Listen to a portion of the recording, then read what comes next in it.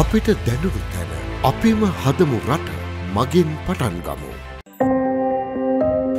Neth FM Unlimited Sathuta.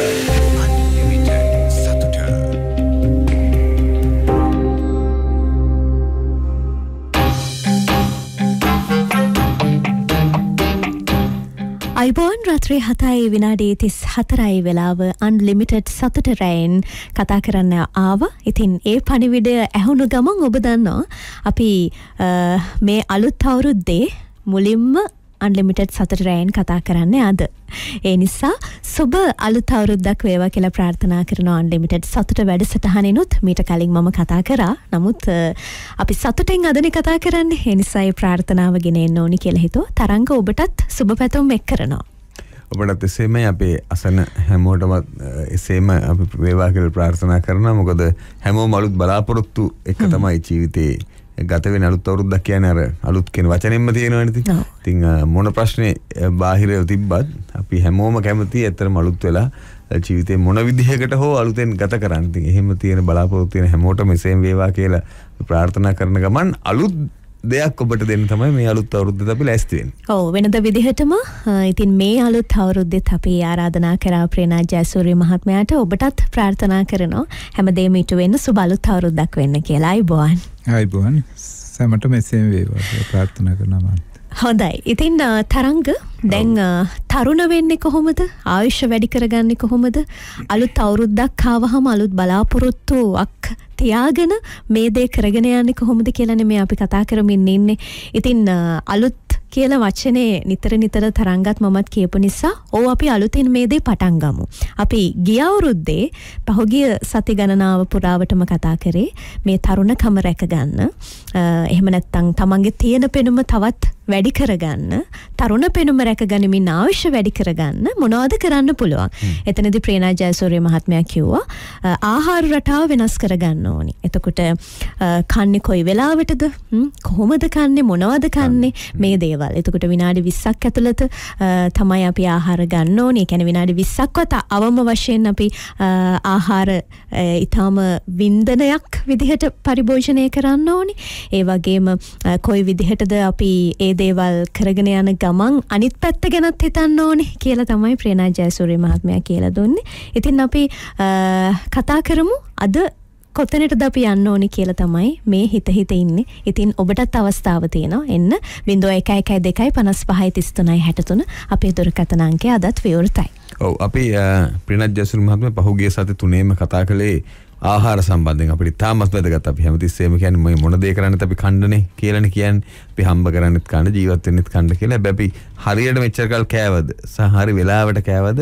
මොනවද අපි කෑවි කියන එක පිළිබඳව හොඳ පැහැදිලි කිරීමක් එක්ක තමයි අපිට අලුත් අවුරුද්දට අද ඇවිල්ලා තියෙන අපේ වැඩසටහන් 3 දැන් නිමා කරලා තියෙන්නේ. මං හිතන විදිහට අපි අලුත් තැනකින් පටන් ගන්නවද? කොහොමද අපි තව ආහාර සම්බන්ධව තවද මෙතනින් එහා අපි අලුත් අඩිය තියනවද අලුත් අවුරුද්දේ? ඔව් තරංග ඇත්තටම දැන් මේ තරුණ බව රැක් ගන්න එහෙම නැත්නම් ජීවිතය අවශ්‍ය වැඩි කරගන්න ඔබ සතුටින් ජීවත් වෙන්න නම් කෑම කියන්නේ ඔබේ චර්යාවේ කොටසක්. දැන් අපි කතා කරන්නේ ඔබේ චර්යාව ගැන. කියන්නේ ඔබේ හැසිරීම රටාව ගැන.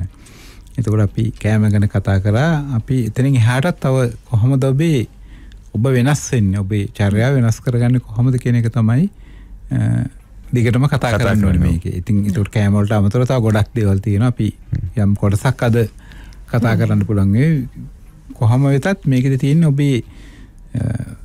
ඔබ මෙතෙක් පුරුදු වෙච්ච රටාවෙන් මිදලා දැන් මේ මම කියන දේවල් දැනටමත් කරනවා නම් ඒක වැඩි දියුණු කරගන්න. දැනටමත් කරන්නේ නැත්නම් ඒකට කොහොමද මේ පැත්තට නැඹුරු වෙලා කරන්න කියන එක තමයි අපි දකින්න ඕනේ. කොහොම වුණත් ඔබට කිසිම දෙයක් නිකන් ලැබෙන්නේ නැහැ නේ. ඔව්. ඒ ලැබෙන්නේ නම් ඔබ යම් දෙයක් කරන්න වෙනවා. ඔව්. ඒකට ඔබේ චර්යාව මේවා ලොකු අමාරු දේවල් නෙවෙයි. හැබැයි චර්යාව වෙනස් කරගන්න යුතුයි මේ දේවල් කරන්න. මොකද මේක අර පරිේශන තුලින් කොහොම අයද කොයි වගේ ජීවත් වෙන අයද කොයි වගේ ආහාර ගන්න අයද කොයි වගේ ජීවන රටාවකට පුරුදු වෙච්ච අයද මොන වගේ දේවල් කරන අයද මේ වැඩි ආයුෂ ප්‍රමාණයක් ඇති වෙලා තියෙන්නේ නිරෝගීව ඉන්නේ කියන එක මත ඒ කියන්නේ ස්වාගත දේවල් මත තමයි මේ වැඩසටහන අපි ඉදිරියට කරගෙන යන්නේ. අපි ඒ කියන්නේ ආහාර වලින් පස්සේ අපි කොතැනද යන්නේ? ඔව් මේකෙදී දැන් මේක ඔබට කරන්න පුළුවන් ද බැයිද දන්නේ. හැබැයි මේකෙදී දැන් මේ දිගු කාලයක් ජීවත් වෙච්ච අයගේ ඉන්න ප්‍රදේශවල බැලුවම ඒක සුවිශේෂී ලක්ෂණයක් තියෙනවා. එකක් තමයි ඔවුන් ඉන්නේ නගරෙන් ටිකක් ඈත් වෙලා. ඒතර මේ නගරේ තියෙන අර ගොඩක් කාර්ය බහුල බව තියෙන ඒ පරිසරයට වඩා පොඩි වෙනස් ටිකක් ජනාකීර්ණ පරිසරයෙන් මිදිච්ච. ඒ කියන්නේ ටිකක් ගස් කොළන් තියෙන. ඔව් ඒ වගේ තැන්වල ඉන්න අයගේ තමයි මේ ගම් ගොඩක් වෙලාවට ඒ කියන්නේ මේ අපි කියව බ්ලූ සෝන්ස් කියන එක පිහිටලා තියෙන්නේ. ඒකත් එක්ක මේක තව ලක්ෂණයක් තියෙන එකට පොඩක් කඳු සහිත ප්‍රදේශවල තමයි මේක මේ ජීවත් වීම ගොඩක් වැඩි කියන එක. ඒක දෙකක් හේතු වෙනවා ඇති. එකක් තමයි කඳු සහිත ප්‍රදේශ කොහොමද ජනගහනය ගොඩක් අඩුයි. වැඩි නෑ. ඔව්. අනිත් පැත්තෙන් ගත්තොත් එහෙම උන්ට අර ඒ නිසා පරිසරයේ ඇතිවන ගස්කොළන් ඒ වගේ දේවල් ගොඩක් වැඩි. තව එකක් හේතු වෙනවා මේකට. ඒක තමයි ඔවුන් එදිනෙදා වැඩ කිරීමේදී ඔවුන්ට අර කඳු නගින්න වගේ සිද්ධ වෙනවනේ. පොඩි ව්‍යායාමයක්ත් වෙනවා. ව්‍යායාමයක් වෙනවා. දැන් ඒක ඔබ කොච්චර ඇවිද්දත් තැන්නක යන එකයි කන්දක් යන එකයි දෙකක්. ඒතර ඔබට සැබවින්ම අර කන්දක යන දැන් මේක ඉතාලියේ එක්තරා ගමක මේ බ්ලූ සෝන් එක අඳුනගත්ත තැනක දැන් වුන් දකිනවා මේ දිගුකල් ජීවත් වෙන අය මේ පල්ලියට ගිහිලා තියෙනවා කියලා. හැබැයි ඊට පස්සේ බලනකොට මේ පල්ලියේ තියෙන කන්දක් උඩ. ඒ කියන්නේ වාහනයකින් යන්න බැරි පාරකින් පඩිපෙළකින් යන කන්දක් උඩ. ඉතින් ඔවුන් මේ පල්ලියට යනකොට මේ කන්ද නැගලා තමයි යන්න ඕනේ. ඉතින් ඒක උන්ට හොඳ ව්‍යායාමයක් වෙලා තියෙනවා. හොඳ ඒ කියන්නේ උන්ට මනසටත් හොඳයි. උන් හොඳ ව්‍යායාමයක් යනකොට ඔබ දකින්න ඇති ඒ වගේ යනකොට ඈත පේනවා ලස්සනයි. කර ඒ වගේ ගොඩක් ජනාකීර්ණ නැති නිසා වාතය හොඳයි පිරිසුදුයි. ඒ වගේ දේවල් ඇති වෙනවා. ඉතින් එතකොට ඒ වගේ ඔබට දැන් ඔබ ජනාකීර්ණ තැනක නම් ඉන්නේ. ඔබට හැකි අවස්ථාවක නිවාඩුවකටත් අපිට යන්න පුළුවන් නම් ඒ ගස් කොළන් වලින් පිරි හොඳ තැනකට ඒත් එක්ක මේ යන තැන අඩුම ගානේ පොඩ්ඩක් ඇවිදින්න පුළුවන් නම් දැන් මේක කරන්න පුළුවන්. ඇත්තටම දැන් ඔබ ඉන්නේ තට්ටු සහිත තැනක වැඩ කරනවා නම් ඔබ දිනදා යන්නේ ලිෆ්ට් එකේ නම් විදුලි සෝපානේ නම් ඔබ ඉන්නේ අපි හිතමු 11 වෙනි තට්ටුවේ කියලා. ඔබට පුළුවන් 9 වෙනි තට්ටුවෙන් බැහැලා තට්ටු දෙකක් නැගින්න. හරිම සරල දෙයක්. හැබැයි අපි බොහෝ විට මේ දේ කරනවද? නේ නැත්තම් තට්ටු 5 වෙනි තට්ටුවේ බැහැලා තට්ටු 5ක් නැගින්න පුළුවන්. හරි මොකක් කර ඔබට පුළුවන් විදිහට. ඉතින් ඒ වගේ දෙයක් ඔබට කරන්න පුළුවන් මම හිතන්නේ ලේසියෙන්ම.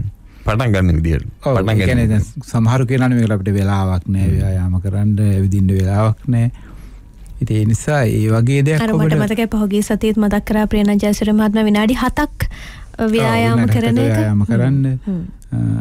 මේ ඉතින් ඒ නිසා ඒ වගේ බලන්න මේ පොඩි මේ කරන්න පුළුවන් මොනවද සහිත ප්‍රදේශයක යන්න පුළුවන්ද? එහෙම නැත්නම් අවම වශයෙන් පොඩ්ඩක් මේ ජනාකීර්ණ තැනින් ඈතට ගිහිල්ලා ටිකක් ඉන්න පුළුවන්ද කියන එක බලන්න. ඒත් එක්කම මේ චර්යාවේ තියෙන අනිත් සුවිශේෂී ලක්ෂණයක් තමයි මේ මොවුන් හැමතිස්සෙම මේ මොවුන්ගේ ගෙවල් වල වැඩිහිටියන් එක්ක ජීවත් වෙන අය. ඒ කියන්නේ දැන් ගයක් තියෙනකොට තියෙනවනේ දැන් අම්මා තාත්තා ඉන්නවා දරුවෝ ඉන්නවා. ඒතර මොවුන්ගේ ළඟ මේ ගෙවල් වල හරි මේ ගම්වල මේ ළඟපාතම උන්ගේ සීයලා අත්තම්මලා ඒත් එක්කම ඒ වැඩිහිටි පරම්පරාවත් එක්කත් ලොකු සම්බන්ධතා පවත්වාගෙන යනවා. ඒතර මේකෙදි සම්බන්ධය. ඔව් ඒතර මේකෙදි ඔවුන්ගේ ජීවිත කාලය වැඩි වෙනවා. ඒ වැඩිහිටියන්ගේ ජීවිත කාලය වැඩි වෙනවා. මේ උන්නත ඇතින් සම්බන්ධතාවය නිසා අර අනිත් අයගේ ජීවිත කාලය වැඩි වෙනවා. මොකද මේකෙදි පැහැදිලිවම ඔවුන් කියන දෙයක් තමයි මේ සම්බන්ධය කියන එක සම්බන්ධතාවය කියන එක ඉතාමත් වැදගත් වෙනවා මේ වැඩි ආයු කාලයකට කියන එක. දැන් මේක ඔච්චර වැදගත්ද කියනවා නම් සිංගප්පූරුවත් මේක බ්ලූ සෝන් එකට ඒ කියන්නේ මේ ආයු කාලේ වැඩි තැනක් ඔවුන් දැන් උන්ගේ ගොඩක් ඔබ දන්නේ නැති ගොඩක් තියෙන මහල් නිවාස. ඒතර මේ මහල් නිවාසයක් ගන්න යම්කිසි උන් විවාහ වෙලා හරි යම්කිසි වයසකට ආවට පස්සේ උන්ට එළිය පදිංචිලා ගන්න ඕනේ. උන්ගේ විශේෂ වැඩපිළිවෙලක් තියෙනවා. මහල් නිවාසයක් ඒ කියන්නේ උන්ට ගෙයක් ලබා දීමේදී ඔවුන්ගේ දෙමාපියන් ඉන්නවා නම් එහෙම නැත්නම් දෙමාපියන්ට ඔවුන්ගේ අත්තම්මලා ඒ වගේ ආතලා හෝ සීයා ආච්චිලා ඉන්නවා නම් ඔවුන්ට ඊටම ආසන්නයේම මේ මහල් නිවාසිත ආසන්නයේ නිවසක් වෙන් කළ දෙන එක මේ සම්බන්ධතාවය ඇති කරන්න ඒක රජයේ මැදිහත් වීමෙන් කරන දෙයක්. එතකොට ඒකෙදි කාරණේ වෙන්නේ දැන් අපි සමහරවිට හිතනවානේ දැන් අලුත් පැෂන් එක කියන්නේ ටිකක් වයසට යනකොට වැඩි හිටි නිවාසක තියන්න ඕනේ වගේ එහෙම දෙයක්. ඒක සමහරට උන්ට ඒක හොඳක් වෙන්නත් පුළුවන් නරකක් වෙන්නත් පුළුවන්. හැබැයි මේක පැහැදිලිවම දකින දේ තමයි මේ කට්ටිය ඒ කියන්නේ වැඩිහිටියෝ ඒ පරිසරයත් එක්ක ඉන්න අයගේ සම්බන්ධතා ගොඩනගාගෙන තිබීම අර බ්ලූ සෝන්ස් වල එහෙම නැත්නම් මේ ආයු කාලයක් වැඩියෙන් ඉන්න අයගේ තිබ්බ විශේෂ ලක්ෂණයක් කියලා. මේකට තව හේතුවක් තියෙනවා. දැන් අපි යම්කිසි දෙයක් භුක්ති විඳිනවා නම් අපි භුක්ති විඳින සැප පහසුවෙන් අපි තියනවානේ වාසනාව කියලා දෙයක්. දැන් ඒ වාසනාව කියන එක ඇති වෙන්නේ කොහොමද? වාසනාව කියන එක ඇති වෙන්නේ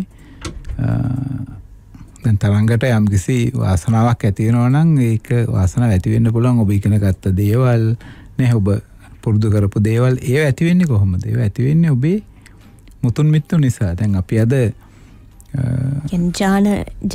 තමයි ඥානමය වශයෙන් නැති වෙනවා. ඒ කියන්නේ ඥානමය වශයෙන් දැන් කසුනිගේ යම් හැකියාවක් තියෙනවා නම් ඒක නියත වශයෙන්ම ඔබේ මුතුන් මිත්තන්ගේ යම් ඥානයක ඔබට සින්දු කියන්න පුළුවන් නම් ඒක එතනින් ආපු එකක් නේ ඔබේ රූපය ගත්තොත් ඒකත් ඥාන වලින් ආපු එකක් තියෙන්නේ.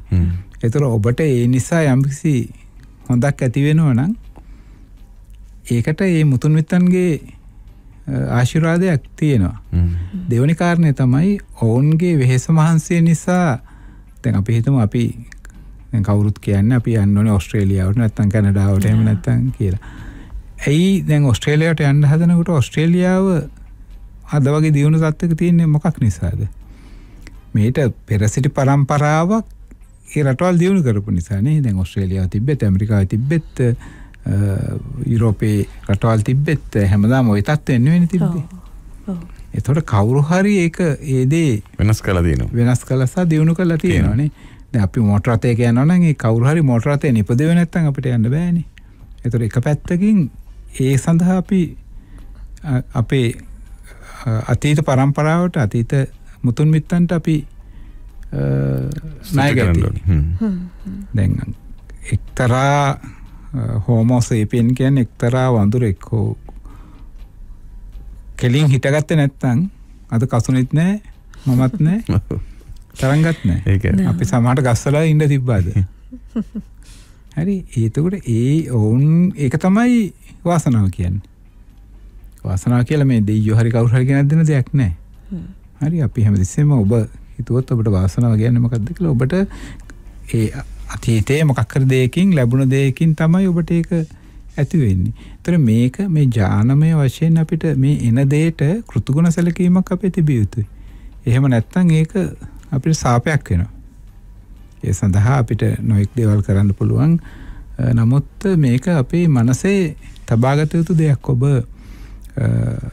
ඔබට යහපත් ජීවිතයක් ගත කරන්න ඕන නම් ඔබට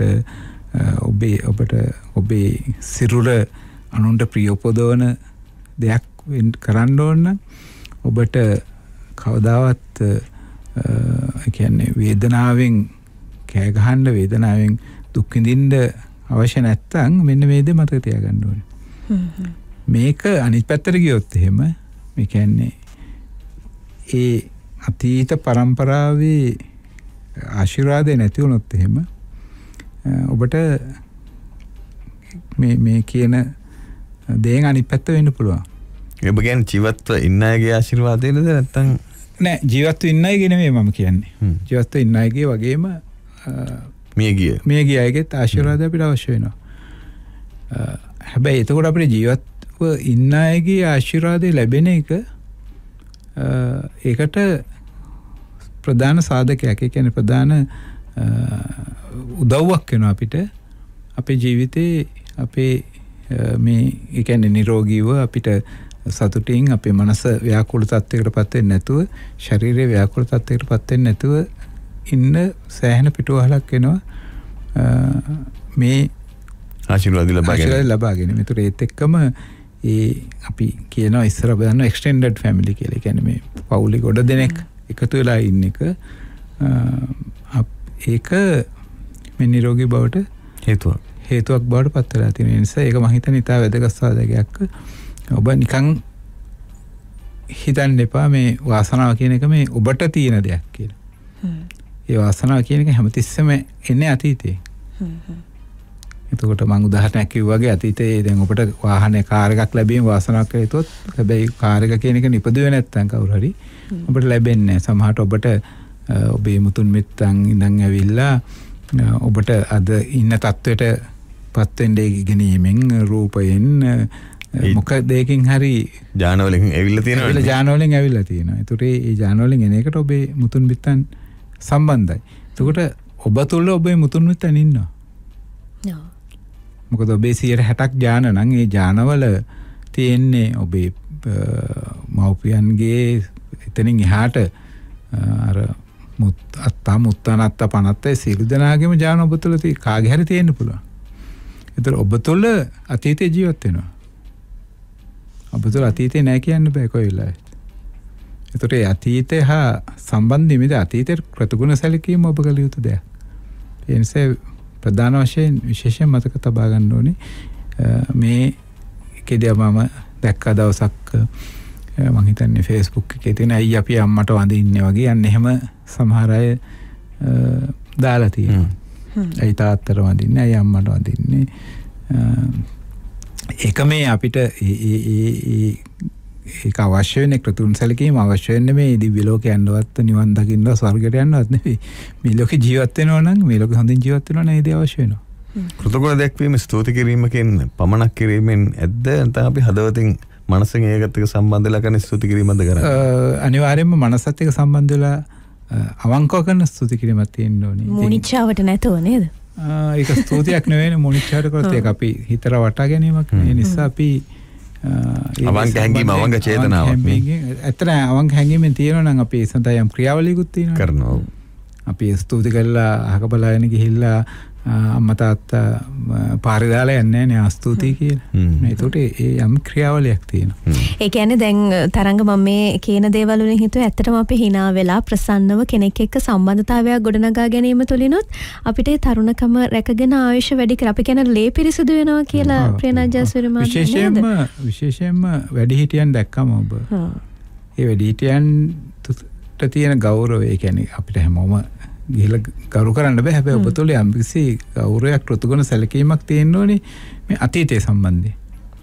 මොකද අතීතයේ අතීත ඒකට හේතුව තමයි ඔබේ ජානවල ඔබේ ශරීරය තුළ අතීතේ ඉන්නවා. දැන් අපි කියනවානේ අර ගිහිල්ලා මැරිච්ච සීයා වැහුවා. එහෙම නැත්නම් තව කෙනෙක් වැහුවා. ඇත්තටම හැම වහන්නේ නැහැ කවුරුත් ඇවිල්ලා කපුටෝ වගේ. හැබැයි ඔබ තුළ වුන් ඉන්නවා. අමුතුවෙන් වහන්න දෙයක් නැහැ. ආච්චි සීයා අපි ළඟ ඉන්නවා නේද? ඔබේ ජාන තුලින් ඔබ තුලම ඉන්න ඒක පැහැදිලි ඉන්නේ නේද? ඒ කියන්නේ ඒ ජානනේ ඔබ තුල තියෙන්නේ. ඔව්. ඒ ජාන තුල උන් ජීවත් වෙනවා. හැබැයි ඒ ජාන එකක් තමයි ඒ ජාන ඔබව අභිභවා ගියොත්. එතකොට තමයි එක ප්‍රශ්නයක් ඇති වෙන්නේ. වෙහෙන්නේ ඔක්කොම වෙනවා කියලා කියන්නේ. ඔව්. එතකොට ඒ ජාන වලට ඔබ අභිභවා යන්න දෙන්නේ නැති වෙන්න නම් ඔබ ඒ සඳහා ඔවුන්ට ඒ නිසි ගෞරවය ලබා දිය යුතුයි. ඒක වැදගත් අංගයක්. ඒකෙදි ඔබට කරන්න පුළුවන් හොඳම දේ තමයි ජීවත් වෙන්න ඉන්න අයට ඉස්සෙල්ලාම ඔබ ඔබේ අම්මා වෙන්න පුළුවන්, මාමා කෙනෙක් වෙන්න පුළුවන්, කවුරු ඔබේ ජානත් එක්ක ඔබේ පරම්පරාව ඉන්නවා නම් ඔබ උන්ට අනිවාර්යයෙන්ම යම්කිසි ඔබට පුළුවන් විදිහෙන් ඒක මොකද්ද කරන්න ඕනි කියන එක සමහරවිට ටිකක් කතා කර කර ඉන්න එක වෙන්නත් පුළුවන් නේද? අවංකවම උන්ට ඔවුන් හා කාලය ගත කිරීම උන්ට ආදරය ප්‍රකාශ කිරීම ඒ වගේ දෙයක් වෙන්න පුළුවන්. ඔබට පුළුවන් ආකාරය ඔබට ඒක 100% ගිහලා කරන්න බැරි වෙයිනේ. ඔබේ තියෙන දේවල් එක්ක හැබැයි ඒක අමතක කරන්න එපා. ඒක නොසලකා හරින්න එපා. මේ සඳහා දැන් ඉන්දියාව වගේ රටවල් නම් සමහර දවස් තියෙනවා, ජපානයේ තියෙනවා. ඔව්. මලවුන්ට දවසක් තියෙනවා. ඉන්දියාවෙත් තියෙනවා යම්කිසි දවස් උන්ට පහන් පත්තු කරන ඒ වගේ පූජා පවත්වන දේවල්. ඉතින් මම නැචර සමහර යුරෝපීය රටවල් වලත් තියෙනවා එහෙම අපි අහලා තියෙනවා. ඔව් දැන් තියෙනවානේ හැලොවින් ඩේ වගේ කියන්නේ ඒ වගේ ගිහිල්ලා රිටිපන්දම් පත්තු කරන දේවල් වගේ තියෙනවා. ඉතින් ඔබට කැමති නම් පහනක් වගේ පත්තු ගන්න පුළුවන්. ඒ වගේ දෙයක් කරන්න පුළුවන්. හැබැයි කෙසේ වෙතත් අර එදා දවස් වලට ඔබේ අර මනසේදී ඔබ කියන හදවතේ තියාගෙන නිසා ඒට අර හොන්ට වඩා නැගී සිටීමට ඉඩ නොදීම. හැබැයි අතීතයට හොන්ට වඩා ඒතර සිරකාරයක් නොවී සිටිය යුතුයි ඔබ. ඒක වැදගත් වෙන එක. මේකත් එක සොයාගත්ත දැන් පරීක්ෂණ වලින් සොයාගත්ත කාරණයක් තමයි ඔවුන් නිතරම සම්බන්ධතා පවත්වන සහ වැඩි වෙන යම්කිසි දෙයක් කරන්න උත්සාහ කරන අය කියන්නේ. ඒ කියන්නේ ඒක ඔබේ අම්මා තාත්තා හැබැයි ඔබේ නෑදෑයෝ නෙවෙන්න පුළුවන්. නමුත් දැන් ඔබ ජීවත්ව ඉන්න ප්‍රදේශයේ ඉන්න වැඩිහිටියන් එක්ක ඔබ සම්බන්ධතා පවත්වාගෙන උන්ට ආචාරශීලී වෙන වගේ දෙයක් තුලකුන් අඩුව ගන්න ආචාරශීලී වීම.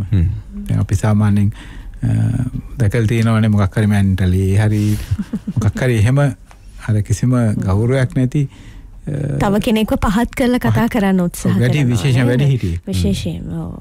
දැන් වුණොත් ඔබ දැනගන්න ඕනේ ඔබ වගේ හොඳට ඉඳලා හොඳට අතපය සමහරට මහන්සිලා වැඩ කළා හොඳ දායකත්වයක් දීලා ඊට පස්සේ අද අතපය වළංගු නැතුව ඉන්නවනම් ඒතර ඕන්න නිකන් සමච්චලයට වාචනය කිරීම තුළින් ඔබට කරගන්න හානියක් කියන එක විශේෂයෙන් මතක තියාගන්න.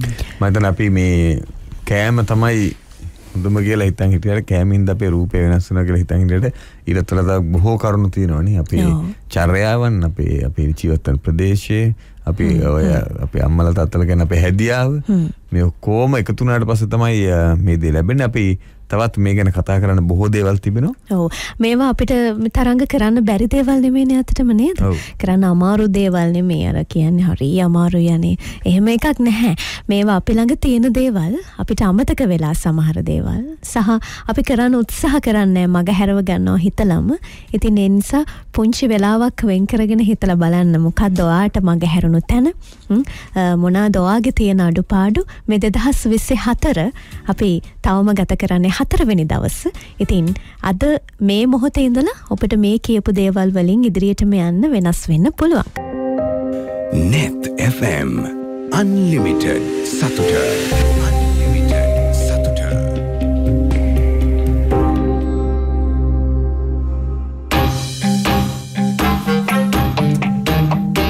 රාත්‍රී 8යි විනාඩි 5යි වෙලාව 0112553363 දුරකථන අංකයෙන් බොහෝ දෙනෙක් කතා කරන්න උත්සාහ කරනවා තරංග.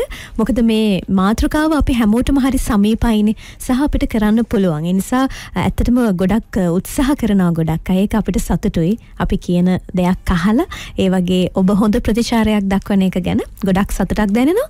ඉතින් 0711959595 අංකයෙන් WhatsApp පණිවිඩය යොමු කරන්න. සමහර විට ෆෝන් එක අපිට ආන්සර් කරන්න බැරි වුණොත් එහෙම ඔබට පණිවිඩයක් යොමු කරලා තියන්න පුළුවන්. දැන් ප්‍රේනා ජයසූරිය මහත්මයා කලින් කිව්වා අර බ්ලූ සෝන් පිළිබඳව. ඒ කියන්නේ ජනාකීර්ණ නැති ප්‍රදේශවල ඉන්න ජනතාව ඊටාම හොඳින් Tamanගේ තරුණ පෙනුම රැකගෙන ආයුෂ වැඩි කරගෙන සතුටින් ජීවත් වෙනවා. ඒකට හේතු සාධකත් කිව්වා. මොකද වුන් අර තියෙන ජනාකීර්ණ පරිසරයෙන් මිදිලා බොහොම නිස්කලංකව ලස්සන සුන්දර දේවල් බලමින් සම්බන්ධතා හොඳට ගොඩනගා ගනිමින් වැඩිහිටියන්ට හොඳට කතා කරමින් ඔවුන්ට ගරු කරමින් තමයි මේ කාලය ගත කරන්නේ කියලා. හැබැයි දැන් අපි අපි මේ කාර්යබහුල ජීවිතත් එක්ක ප්‍රේනාත් මහත්මයා තාක්ෂණයත් එක්ක හොඳට ගැටෙනවනේ.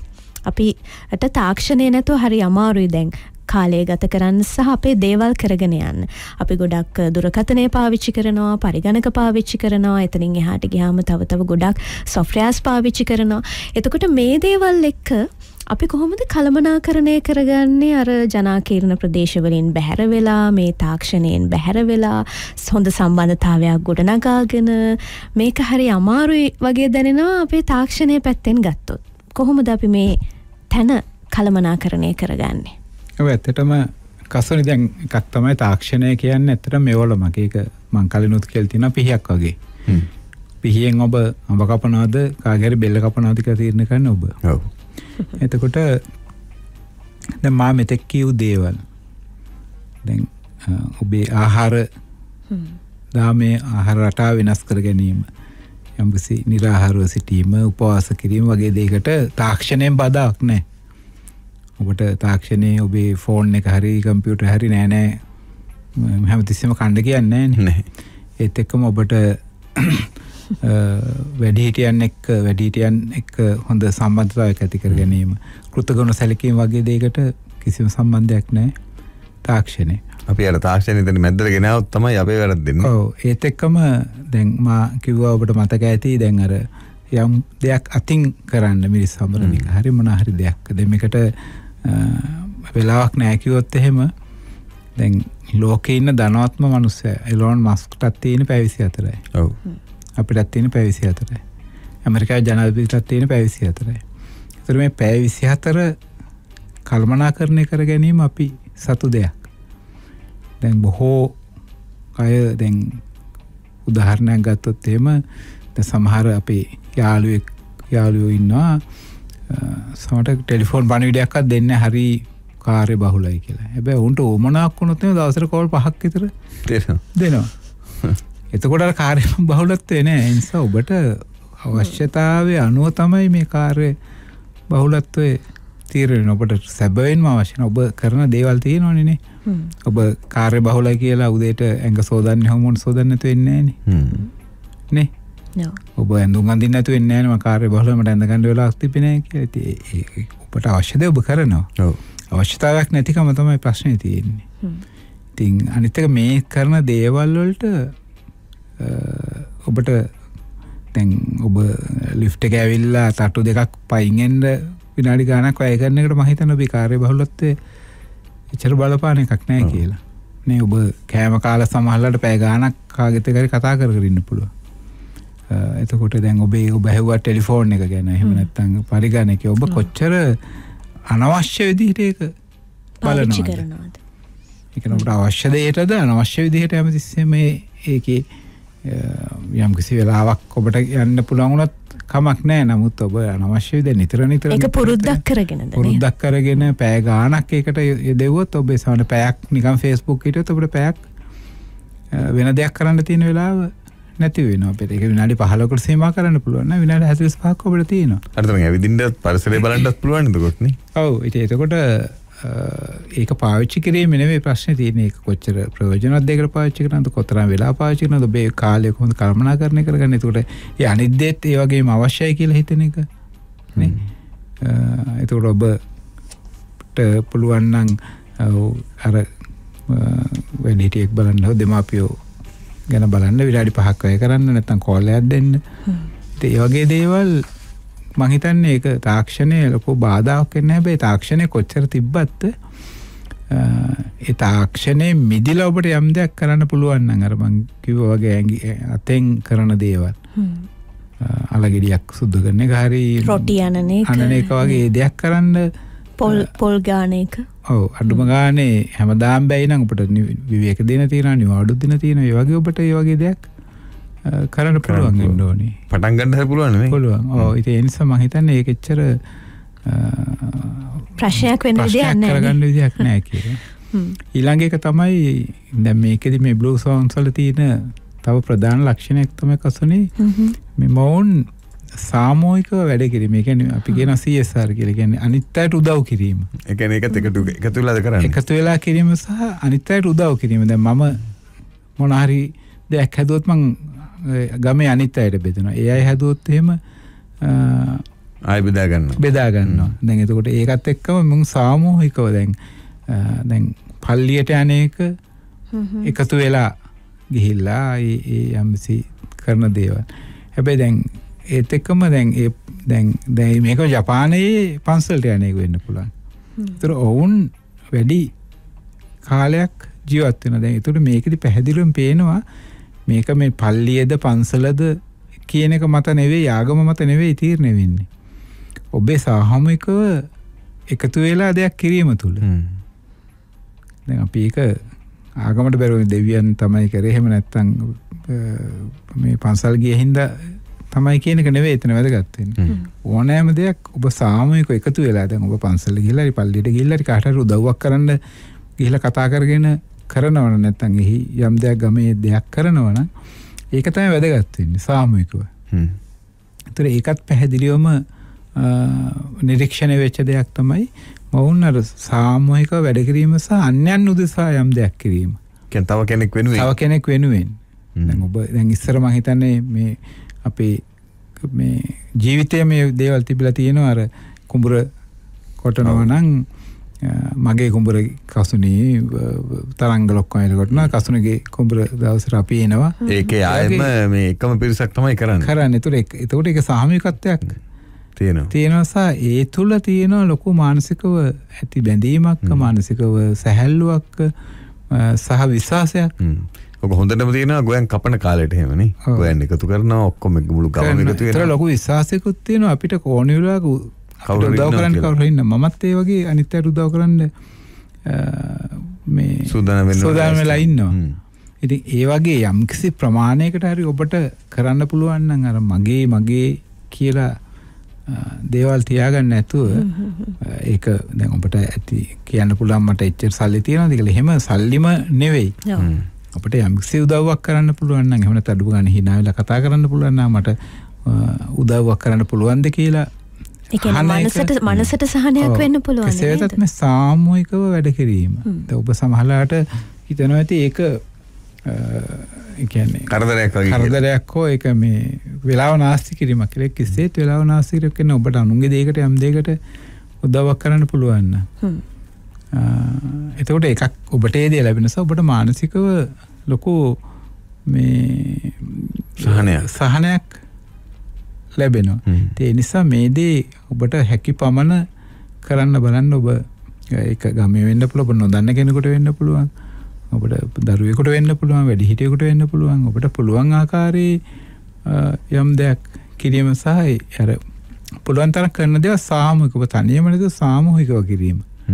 එකතු වෙලා දැන් ඔබ දෙයක් දෙනවා නම් මං තමයි මේක දෙන්නේ මං තනියම මේක දෙන්න ඕනි කියන්නේ නැතුව ඔබ අනිත්වත් එකතු කරගෙන ඒ දේ කරන්න පුළුවන් නම් ඒ තුල අර තනියම කරනට වඩා ලොකු ශක්තියක් ඇති වෙනවා. අපි අර සංගීතයේදී ඔබට කිව්වා මතක ඇති දැන් සින්දුවක් කියනොත් කට්ටයක් එකතු වෙලා කියනවා නම් ඒකේ තියෙන මනසට තියෙන සෙන්සිල්දායක බව මනසට තියෙන ශක්තිය වැඩි කියලා. ඒක අර සංඛ්‍යාත වශයෙන්ුත් පෙන්눔 කරනවා නේද ප්‍රේනත් මහත්මයා? ඔව්.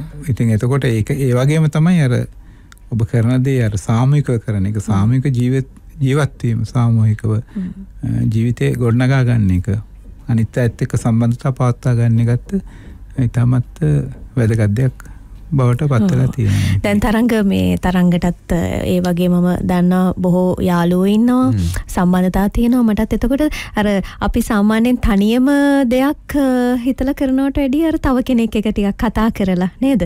සමහර විට ඒක දුරකථන ඇමතුමක් වෙන්න පුළුවන්. එතකොට දැනෙන අමුතු සැහැල්ලුව ගැන මම හිතන්නේ තරංගටත් ඇති අත්දැකීම් මටත් මතක් වුණා. අපි සමහර අවස්ථාවල යාළුවොත් එක්ක ප්‍රශ්නයක් වුණාම මේක බෙදා ගන්නවා කතා කරනවා. එහෙම ප්‍රශ්නයක් නොවුනත් සතුට ආරංචියක් ආවත් ඒක අපි බෙදා ගන්නවා. එහෙම නැත්නම් මොනවා හරි අලුත් දෙයක් පටන් ගන්නකොට ඒකට අලුත් අදහස් එකතු කර ගන්නවා. මේ වගේ ගොඩක් සම්බන්ධතා ගොඩනගා ගැනීමේදී වාසි තියෙනවා. ඉතින් තරංග මේ කතා කරමින් යන්නේ තරුණකම රැකගන්නේ කොහොමද සහ ජීවිත ආයුෂ වැඩි කරගන්නේ කොහොමද? ආහාර වලින් තමයි අපි මේ වැඩේ පටන් ගත්තේ. ඉතින් තරංගට පේනවා ඇති අපිට WhatsApp පණිවිඩ ගොඩක් ඇවිල්ලා තියෙනවා. අර වැඩිහිටියන්ට ගරු කිරීම ගැන ප්‍රේනා ජයසූරිය මහත්මයා සඳහන් කරපු නිසාම ඉතින් මං හිතන්නේ ඔබට මොනවා හරි අදහසක් තියෙනවා නම් ඉක්මනට මේ වන්න අපි 9ට කලින් කතා කරමු 0711 වගේම අපේ සජීවී ඇමතුම් අංකය 01125533. ඔව් අපිට දැන් ඔබතුමන් මීට කලින් අපේ වැඩසටහන් වලදී කිව්වේ මේ ආහාර දේවල් තමයි කියන්නේ බාහිරින් අපේ ශරීරය ඇතුළට ගන්න දේවල්. දැන් හොරු පුරුදු කියන දේවල් ඇත්තටම ඇවිල්ලා තියෙන අපේ මුතු මිත්තන්ය වෙන්න පුළුවන් අපේ channel වලින් වෙන්න පුළුවන් කොහොම හරි අපිට ඇවිල්ලා හො මෙහෙදි හො ඉගෙනගෙන වගේ දේවල්නේ. ඒතකොට ඒ වගේ දේවල් වල බලපෑම කොච්චර ලොකු ප්‍රමාණයකින් දැනෙනවද ආහාර එක ගත්තාම හුරු පුරුදු වලින්ම අපේ දැන් මේ අපේ පැවැත්ම ලස්සන කරගන්න අපේ සම තරුණ වෙන්න නියෝග වෙන්න ඒ හුරු පුරුදු වල අපේ කරන පුරුදු පුහුණු වීම කොච්චර වැදගත්ද ඒක? ඔව් ඇත්තටම ඒකත් ඉතා විශාල ඒකත් දැන් ඔබේ ඒ කියන්නේ ඔබේ ජීවන රටාවේ වෙනස්කමක් නේ ඒක. ඒ නිසා මේ සියලු දේවල් එකතුවක් තමයි මේ බලපාන්නේ. ඒ කියන්නේ ආහාරයි හුරු පුරුදු ඔක්කොම හුරු පුරුදු දැන් අපි ඉදිරියේදී තව කතා කරනවානේ. ඒක තව දේවල් මේකට එකතු වෙනවා. හරි. ඒකට ඒකෙදි අපිට පේන්නේ දැන් මේ මිශ්‍රණයකින් තමයි මේක වෙලා තින්නේ. මේක හරියට මේකෙන් 100ට කොච්චරද කියලා අපි හොයනට වඩා දැන් මේ ජීවිතේ අපි ගෙනියනකොට මේ ජීවිතේ අපි කොහොමද ජීවිතයට මුණ දෙන්නේ කියන එක. ඒතකොට ඒකෙදි එකක් තමයි දැන් මේවත් එක්ක හුරු පුරුදු වෙනකොට අපි ජීවිතේ සැහැල්ලු බව සතුට ඒ දේත් බලපානවනේ. ඔව්. නේ අර සැහැල්ලුවෙන් සතුටෙන් ඉන්නකොට හිනාව හින්දා කොච්චර ඔබට ආයුෂ ඇති වෙනවද? ඒ නිසා අනිත් එක අපි ජීවත් වීමේදී අර අපි නිකම්ම ජීවත් වෙලා වැඩක් නැහැ නේ. අපි හොඳට සාමාන්‍යයෙන් අපි කියන විදිහට කාලා අපි ජීවිතේ පවත්වාගෙන ගියාට එතකොට ඒකේ අනිත් පැත්තෙන් ගත්තොත් අපි ජීවත් වුණේ මොකටද? ඒකේ අර කියන purpose of life කියලා. තේරුම පදනමක් නැහැ. කියන්නේ කියලා. හැබැයි ඔබ අහපාර පුරුදු ගැන කියනකොට තරංග මේ පුරුදු එකපාරම අපිට වෙනස් කරගන්න බෑ. හරි අමාරුයි. ඔව් හැබැයි කරන්න පුළුවන්. දැන් හැබැයි මේකෙදී වෙන ප්‍රශ්නේ තමයි අපි ටික මේක වෙනස් කරගන්න යනකොට අපිට වෙනසක් දැනෙන්නේ නැහැ එක්තරා තැනකට එනකන්. දැන් ඔබ ගත්තොත් එහෙම අපි හිතමු අපි ශීතකරණයක් තියෙනවා. ශීතකරණේ තියෙන්නේ අංශක 17ට. අපි මේක 18 කරනවා. එතකොට ඒ විදිහටම එතන අයිස් තියෙනවනේ. එහෙම තියෙනවා 19 කරන 20 කරන 21 කරන 21 කරන ඒ විදිහටම තියෙනවා. ඔබ කියන කොහොම වෙනස් වෙලා නැහැ නේ. හැබැයි අපි 27 28 කරොත් තමයි උන අයිස් දිය වෙන්න ගන්නේ. හැබැයි අපි දැන් අංශක 10ක් උඩට එනකම් මුකුත්ම වෙලා තිබ්බේ නැහැ. හැබැයි එක අංශකයකින් මේක වෙනස් වෙනවා. ඒ වගේ තමයි මේ හුරු පුරුදු කියන එක. ඒක අපි හොඳින් දැනගත යුතුයි. ඒකට හේතුව කියන්නේ කාලයක් අපි හුරුදු පුරුදු වෙලා තියෙන නිසා නෑ හුරු පුරුද්ද වෙනස් කිරීමට වෙනස් කරමින් යනකොට ඒකට යම්කිසි කාලයක් ගත වෙනවා මේක වෙනස් කරන්න. එකපාරම දැන් අද දැන් ඔබ සින්දුවක් කියන්න පුරුදු වෙනවා කියන්නකෝ. දැන් එකපාරම දැන් අද කියලා හෙට වෙනකොට ඒක පුරුදු වෙන්නේ නෑ. දැන් අපි ගත්තොත් එහෙම ජලය වතුර ඇවිල්ලා ලොකු ඩෑම් එකක් තියෙන තැනක පිරෙනවා. පිරලා එක බින්දුවක් වැඩි වෙච්ච වෙලාවේ තමයි ඩෑම් එක කඩාගෙන යන්නේ. නේ? දැන් බින්දුව පිරුණොත් එහෙම එක බින්දුවකින් නෙවෙන්නේ වෙනස වෙන්නේ එතනින්. වෙනස වෙන්නේ එක බින්දුවේ.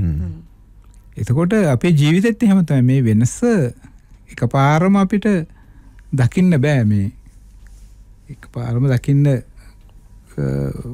වෙන්නේ අර එක බින්දුවකින් එක පොඩි දෙයකින් තමයි මේ වෙනස එකපාරම අපිට ඇති වෙනවා පේන්නේ.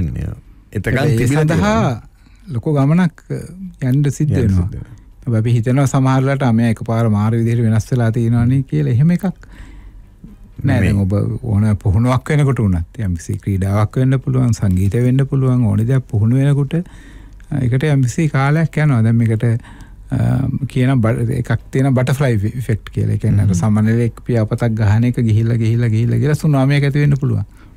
ඒ සමනලයාගේ පියාපත් සැලෙම නිසා ඒක ටික ගිහිල්ලා ලොකු වෙන්න පුළුවන්. දැන් දිය සුලියක් අර මං කලින් කිව්ව වතුර මේකත් ඉතා පොඩි සුලියක් වගේ එකක් ඇති වෙලා ගිහිල්ලා ඒකෙන් ලොකු සුලියක් ඇති වෙනවා. ඔව් දැන් ඔය සුනාමිය ඇති වෙනවා. දැන් ජපාන්ට ළඟදී ඔය සුනාමි තත්ත්වයක් එන්න ආවනේ. දැන් මේක මේ අර මුහුද ඇතුලේ තියෙන මේ බූස්තරවල ස්තර දෙකක් අවුරුදු මිලියන ගාණක් මේක වැඩි තියෙනවා. හැබැයි එක තත්පරයකින් තමයි මේක පොපුරන්නේ. දැන් ඕනම දෙයක් සිද්ධ වෙන්නේ එක තත්පරයකනේ. හරියට ගිනි කන්දක් වගේ. ඔව් එතකොට හැබැයි ඒ තත්පරේ එකපාර වෙන දෙයක් නෙවෙයි. ඒක අවුරුදු මිලියන ගාණක් හැදි තිබිලා ඒක තත්පරේ වෙනස් වෙන. ඒ වගේ ඔබ එක තත්පරෙන් වෙනස් වෙන්න පුළුවන්. ඔබ වෙනස් වෙන එක තත්පරෙන්. හැබැයි තත්පරයට යන්න යම්කිසි කාලයක් ගත වෙනවා. ඉතින් ඒක ඔබ අර ඉක්මන් ප්‍රතිඵල බලාපොරොත්තු වෙන්න එපා. ඒ කියන්නේ දැන් අද කරා මං හෙට මේක කෝතාම නෑනේ කියන එක දැන් ඔබ මනස පුරුදු කරගන්න එකත් ඔබේ ශරීරය පුරුදු කරගන්න එකත් ඒකට යම්කිසි කාලයක් ගත වෙන්න පුළුවන්. ඒක අර උදාහරණයක් විදිහට කිව්වොත් ප්‍රේනත් මහත්මයා අර පැය 16 ආහාර ගන්න එක කිව්වනේ. එතකොට අපිට ඒක සමහර විට විනාඩි 5ට අඩු කර යන්නත් පුළුවන් නේද? දැන් ඔබ ව්‍යායාම කරනකොට දැන් යාම කරනකොට දැන් අද මොන හරි අපි පුෂ් අප්ස් හරි මොන හරි කියමු අද 10ක් කරා. ඔව්. හෙට තව දවස් දෙකක 11ක් කරා. ඊට පස්සේ තව දවස් සතියක් 12ක් කරා. ඒ වගේ දෙකෙදී මේ ටික ක්‍රමයෙන් කරන්න පුළුවන්. දැන් ව්‍යායාම කිරීමේදී මමත් සාමාන්‍ය කරන දෙයක් තමයි දැන් එකේ ඉඳන් අපි තුම 40ට කරනවා කියලා. මම 1 2 3 4 කියලා 20ට කරාට පස්සේ 21 කියන්නේ ආයි 1 2 3 4 5 වෙනවා 10. ඊට පස්සේ ආයි 1 ඉඳන් 5ට ආයි 1 ඉඳන් 3ට 1 ඉඳන් 2ට. ඒකෝට ඇත්තට මේ මනසට අර 1 ඉඳන් 40ට වගේ ලොකු එකක් වෙන්නන්නේ. ඒකත්. ඉතින් ඒ වගේ අපිට ක්‍රම භාවිතා කරන්න පුළුවන්. හැබැයි ඔබ මතක තබා ගත යුතු දෙයක් තමයි අර මේක ඉතා ෂණයකින් වෙනවා. හැබැයි ෂණයකින් වෙන්න කාලයක් පුරුදු කරලා තියෙන්න ඕනේ. පුරුදු කරලා ටික පුරුදු කරන. ඒ සබ කලබල වෙන්න එපා. දැන් අර තියෙනවා 2 minute work කියලා එකක්. ඒ කියන්නේ ඔබට විනාඩි 2කින් කරන්න පුළුවන් දේ ඉස්සෙල්ලා කරන්න. දැන් ඔබ ව්‍යායාමයක් කරත් විනාඩි 2කින් ව්‍යායාම කරලා ඉවර කරන්න. ඒතකොට අපිට මහන්සියක් ඒ කියන්නේ ඔබට ඒක එපා වීමක් වෙන්නේ නැහැ නේ. ඒ කියන්නේ මට මතකයි වදයක් කරගන්න එපා කියලා කිව්වේ. කරන්න. ඒතකොට මේ හැමදේම වදයක් කරගන්න නැතුව කරන්න ඔබ පුරුදුනොත් එහෙම ඔබට ඒක දිගටම පවත්වාගෙන යන්න පුළුවන්. එහෙම නැත්නම් ඔබ ගොඩාක් වදයක් කරගත්තොත් ඒක සමහරට දවසින් දෙකකින් වගේ එපා වෙන්න පුළුවන්. අනිත් එක අර මට මතකයි කවුලුව ගැන කිව්වා ප්‍රේනාත් මහත්මයානේ වින්ඩෝ එක. ඒ කියන්නේ දැන් උදේ 9ත් 11ත් අතර අපි කනවා කියලා හිතන්නකෝ. මම මේ ආයෙ මතක් කරන්නේ තරංග සමහර දේවල් අපිට අමතක වෙනවනේ. දැන් අපි වහන අයත් මේ දේ ගැන ඇහුවා අපි ඊළඟ විරාමය අතර වාරයේදී අහමු ප්‍රේනාත් මහත්මයාගේ. අපි උදේ 9ත් 11ත් අතර කියන වෙලාව දාගත්තොත් ඒක 9ට වෙන්නත් පුළුවන් 9 මාරට වෙන්නත් පුළුවන් 10ට වෙන්නත් පුළුවන් 10 මාරට වෙන්නත් පුළුවන්. එහෙම නැතුව හරියටම 9ට කනවා හරියටම 10ට කනවා. එහෙම කිව්වම තමයි අර වදයක් කරදරයක් වෙන්නේ නේද? අපි චුට්ටක් ඒ ගැන ආපහු පොඩි මතක් කිරීමක් කරමුද මේ අපිට තව ඉස්සරහට මේ තියෙන දේවල් එක්ක එතකොට අපිට ඒක කළමනාකරණය කරගන්න පුළුවන්. ඔව් ඇත්තටම දැන් මේකේ ඔය කියන දෙයකින් හැම ඉස්සලාම තාම වැදගත් වෙන දෙයක් තමයි ඔබේ මේ හැම දෙයක් ගැන සැහැල්ලුවෙන් බලන එක. කියන්නේ මේක අපි වදයක් කරන ගැනීම සහ ඔබට ඒක මේ ඒ කියන්නේ මහා දැඩි ප්‍රතිපත්තියක් ඒ කියන්නේ ඒක මේ ඒක කරේ නැත්තම් මං ඉවරයි වගේ දෙයක් තුල ගියොත් එහෙම බෙතනින්ම ඔබේ මනස දැඩි පීඩාකාරී තත්ත්වයකටපත් වෙනවා. ඒ නිසා ඔබ ඔබේ ශරීරය සැහැල්ලු කර ගැනීම නිකන් මේක මගේ එක කියන එක මහා ලොකු බරක් නොකිරීම ඔබට වැදගත් වෙනවා. ඒතර මේකෙදී අපි දැනගන්න ඕන දෙයක් තමයි කසුනේ දැන් අපිට අපි අර මේ තියෙන ලෝකේ අපි බලන් ඉන්න ලෝකේ දැන් මම මෙහෙම ඉන්නකොට දැන් මම කියනවා දැන් ඇයි මට මේවා පේන්නේ හරි මොකක් හරි කිව්වොත් එහෙම ඉතින් මගේ ඉස්සරහ දේවල් වලට පේනවා. ඉතින් ඒක වළක්වන්න බෑ. ඒතර මම කැමති මේ දේ බලන්න කිව්වොත් එහෙම මට පේන්නේ මගේ ඇස් දෙක තියෙන විදිහට මට ඉස්සරහා තියෙන පරාසය විතරයි. මම කොච්චර කැමති වුණත් මට පිටිපස්සේ හිටි කෙනෙක් මට බලන්න බෑ. පේන්නේ. ඒ වගේම මේ තියෙන ශබ්ද ඕන දෙයක් මට ඇහෙනවා. නේ? ඔබට ගඳ සුවඳ ඔබට එන ඕන දෙයක් ඔබට දැනෙනවා. නේ? ඔබ ආහාරයක් ගත්තොත් ඒකේ ලුණු දැන් වෙනම ඒකට මේ වෙනම මේ ඉගෙන ගන්න ඕනේ නෑනේ මේ විෂයක් ලුණු රහ මොකද්ද මිරිස් කොහොමද රහ මොකද්ද මිරිස් රහ මොකද්ද ඔබට ඒක දැනෙනවා. ඒතර මේක ජීවිතේදී මෙන්න මේක තේරුම් ගන්න ඕනේ අපි මේ දේවල් දැන් කසුනිටත් පේන්නේ ඉස්සරහා තියෙන දේ. මට පේන්නේ ඉස්සරහා තියෙන දේ. තරංගට පේන්නේ ඉස්සරහා තියෙන දේ. ඉතින් ඉස්සරහා පේන දේට වඩා වෙන දෙයක් නැහැ මෙතන. අපිට ඉස්සරහා දෙයක් තිබ්බොත් පේනවා. ඉතින් මට මේක දකින්න ආසයි. මට මෙහෙම තමයි මේක නැත්තම් මට ජීවිතේ වැඩක් නැහැ. කියලා අපි අර ලොකුවට හිතුවට තියෙන දේ තමයි පේන්නේ අපිට. ඒක මහ ලොකු කරදරයක් කරගන්න ඕනේ නෑ. ඒ වගේම අපිට ඒක ලස්සන සංගීතයක් වෙන්න පුළුවන්, කොත්තු රොටි ගහන එකක් වෙන්න පුළුවන්. හැබැයි තියෙන දේ තමයි ඇහෙන්නේ අපිට. ගස්වල කොළ සෙලවෙන එකක් වෙන්න පුළුවන්. වාහනයක හෝන් එකක් වෙන්න පුළුවන්. ඉතින් තියෙන්නේ ඇහෙනවා. ඒතර ඒක අපි එතන හිටිය එක තමයි ප්‍රශ්නේ තියෙන්නේ. නැතු හෝන් එක ගාලා තියෙන ඒ වෙලාවේ අපි ඉන්න වෙලාවේ නෙමෙයිනේ. ඔව්. ඔබ හිටියත් නැතත් ඒ හෝන් එක ගහන කෙනා හෝන් එක ගහයි, කොත්තු ගහන කෙනා කොත්තු ගහයි. අපි එතන හිටියම අපිට ඇහෙනවා. එතකොට අනිත් දේවලුත් එහෙම තමයි. නේ? ඒ නිසා අපි මේ ජීවත් වීමට ඔබට සතුටෙන් ජීවත් වීමට අවශ්‍ය නම්, ගොඩක් ජීවත් වීමට අවශ්‍ය නම් එතකොට පෙනුම රැක ගැනීමට අවශ්‍ය නම් ඔබ ඉස්සෙල්ලා මේක නිකන් අර පොඩ්ඩක් ඔබේ ශරීරය කියන එක, ඔබේ ජීවිතය කියන එක නිකන් පොඩි පාවෙන ස්වරූපයකට ගන්න ඕනේ. මේක මේ අපි කියන එකට ෆෝම්ලස් කියලා. ඒ කියන්නේ මේ ෆෝම් එක ගැන, දැන් ෆෝම් එක ගැන ඔබ ෆෝම් එක හොඳට තියාගන්න, ඔබේ ශරීරය ලස්සනට තියාගන්න ඔබ ඉස්සෙල්ලා ෆෝම්ලස් වෙන්න ඕනේ. ඒ කියන්නේ ෆෝම් එක ගැන වද වෙනවී ඉන්න ඕනේ. ඊට පස්සේ ඔබට ඒක හදාගන්න පුළුවන්. හැබැයි ඒ කියන්නේ ඒක වදයක් කරගත්තොත් එහෙම මේක උන්ට මෙහෙම තමයි ඉන්න ඕනේ. ඇයි මෙහෙම වුනේ මට? මගේ හැම මේට වඩා මෙහෙම වෙන්න ඕනේ. එහෙම නැත්නම් මගේ ඇඟ මෙහෙම වෙන්න ඕනේ. ඒක වදයක් කරගත්තොත් ඒක කරන්න තියෙන ප්‍රථම බාධකේ තමයි ඒක. බෑ නෑ කියන එකම අපි නෙගටිව් එකම මුලින්ම දාගෙන යනවා. දැන් මෑතකදී කෙනෙක් ඇවිල්ලා මේ කිව්වා යාට යම්කිසි කෙනෙක් ගැන හිතෙනවා කියලා. ඊට පස්සේ මට මේක නවත්ත ගන්න ඕනේ කියලා. ඉතින් මං ඇහුවා ඔයාට පුළුවන් ද ඔයාගේ හෘද වස්තුව නවත්ත ගන්න? ඔයාගේ වකුගඩුව නවත්ත ගන්න පුළුවන්. ඉතින් ඒ වගේ තමයි සිතවිල්ල කියන එකත් ඔබට එනවා. සිතවිල්ල මේ බලෙන් නවත්ත ගන්න බෑ අපිට. අපි ඒක න අවබෝධයක් ලබා ගැනීම පමණයි කරන්න පුළුවන්. ඒ නිසා අපි සමහරවිට වැරදි මේ ඉගෙනීමුත් තියෙනවා. දැන් මේක මේ වගේ පාලනය කරන්න ඕනේ, මෙහෙම කරන්න ඕනේ. අපි එහෙම සමහර දේවල් අපි ඒක පොඩක් අතහැරලා දැම්මොත් එහෙම ඔබ සැහැල්ලුවට ගත්තොත් එහෙම දැන් කනවා කියන එකත් දැන් සමහර අය කියන දැන් කොහොමද පැය 16ක් ඉන්නේ. හැබැයි ඔබ හිතුවොත් එහෙම මේ ඇත්තටම බඩගින්න කියනකොට මොකද්ද වෙන්නේ? අපේ ශරීරයෙන් අපිට එන අපේ ඇතුලෙන් එන සංඥාවක් නේ එන්නේ, සිග්නල් එකක් එනවනේ මොලේට. දැන් පොඩක් ගණන් ගන්න තු හිටියා නම් බෝනි සිග්නල් එකක් දාගෙන මම පොඩ්ඩක් වෙන වැඩක් කරනවා කියලා හිටියා නම් ඇත්තට මේක තමාගෙන ලොකෝට හිතුවේ නැත්තම් ඔය බඩගින්න කියන එකත් ලොකු දෙයක් නෙමෙයි. හරි. හැබැයි ඒක කරලා බැලුවොත් එහෙම තමන් මට බඩගිනි මට මොකද වෙන්නේ කියලා එහෙම හිතුවොත් එහෙම ලොකු ප්‍රශ්නයක්. ඒකෙන් වෙන පීඩනයක් අපි ඔලුවට දාගන්න. ඊට පස්සේ ඒක දැන් මම කන එක දැන් මට ඊයේ තිබ්බා සම්බලුයි පරිප්පුයි වතුයි අද තියෙන සම්බල් විතරයි කියලා ඒකත් ප්‍රශ්නයක් කරගන්න පුළුවන්. හැබැයි ඉතින් ඒක මං හිතන්නේ ඔබ දකින ආකාරය පොඩක් වෙනස් කරගන්න පුළුවන් නම් මේක ඔබට අර ඔබ හිතන දේවල් කියන්නේ ඔබ ආස දේවල් සියල්ල ලැබෙනවා. හැබැයි සියල්ල ලැබෙන්න නම් ඔබ ඒ පොඩ්ඩක් ලැබෙන එක ගැන ලොකුවට බලාපොරොත්තු ලොකු ආශාවක් තබා නොගැනීමෙන් තමයි ඒක ලැබෙන්නේ. තබා ගැනීමෙන් නෙවෙයි.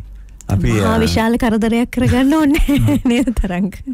අපි විරාමයකට යන සුදුලමන මම හිතන ඔබට ප්‍රශ්න අනිවාර්යෙන් මේ සෑහෙන ප්‍රමාණයක් ඇති මේ තියෙන තත්ත්වයට එක අපිට WhatsApp බලපුවම තිබ්බා පේනවා.